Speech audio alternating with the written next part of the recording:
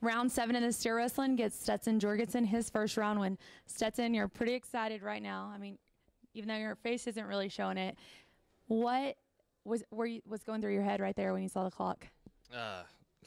3-4. I knew I had a good steer. I had a good chance at it, and being a 3-4 and just winning first is just, I'm blown away. You've had a pretty strong week. Horse is working good. Tell us about that horse you're riding. Who's hazing for you? The horse I'm riding is named Mabel. She's owned by Garrett Henry from Douglas, Wyoming. It's called 88 Ranch Performance Horses. She's working good all year, and being her first year going and won the third of the horse of the year, it's just a great accomplishment for that. And Dirk Tavener is on his mare Nikki, and pretty much raised the mare, and it's a great team.